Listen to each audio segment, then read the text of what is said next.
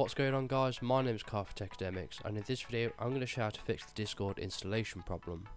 Okay, so there is a guide which I will link below, but I'm going to quickly run through it in this video as it only takes a couple minutes to do. So the first thing you want to do is stop Discord from running on your computer, even if you're using the web browser version. So I'm going to go ahead and do that now. And we also want to stop the processes on our computer from running as well.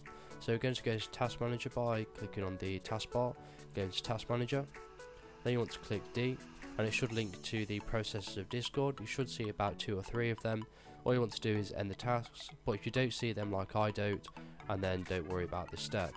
Once you've done that, you want to click the Windows key and R, which will bring up this run command, and you want to type in %appdata, %, and click OK. You then want to find the Discord file, which is here, and you want to right click and delete that.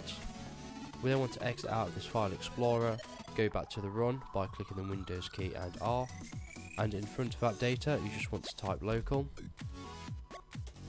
OK, and then you want to find the Discord folder again, which is down here. You want to right click and delete that folder as well.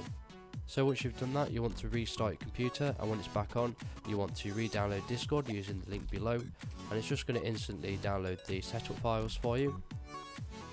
So once that's downloaded, you just want to install Discord like normal, and you shouldn't have any issues from then.